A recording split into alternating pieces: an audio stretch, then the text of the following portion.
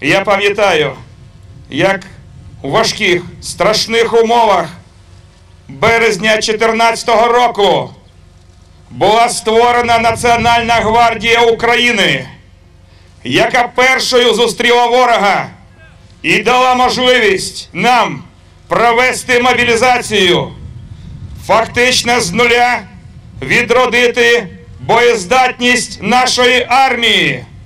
Саме гвардійці першими зустріли ворога і першими зупинили його просування на захід. Ми заплатили за це дуже високу ціну. 177 гвардійців загинуло. 737 отримали поранення. Прошу вшанувати пам'ять героїв хвилиною мовчання.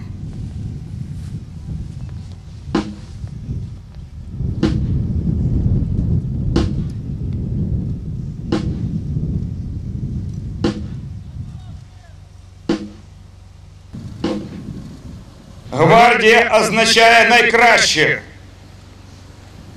І в Україні національні гвардійці гідно несуть свій прапор. Гвардія найкраща. І українці пишаються своєю гвардією. Але на відміну від наших Збройних сил, у Національної гвардії нема тилу, тому що вона веде бойові дії не тільки проти зовнішнього, але і внутрішнього ворога, захищаючи від його підступних провокацій життя наших громадян. Так само, як це було в серпні минулого року біля Верховної Ради, коли кров'ю і життям своїм гвардія захистила демократію і парламентаризм нашої країни.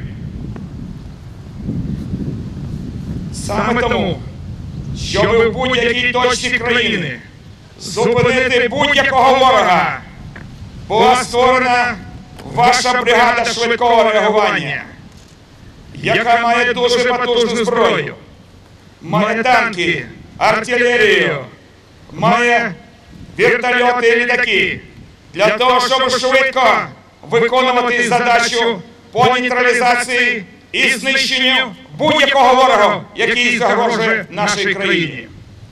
Але потужна зброя нічого не варта, коли вона не знаходиться в мужніх і професійних руках.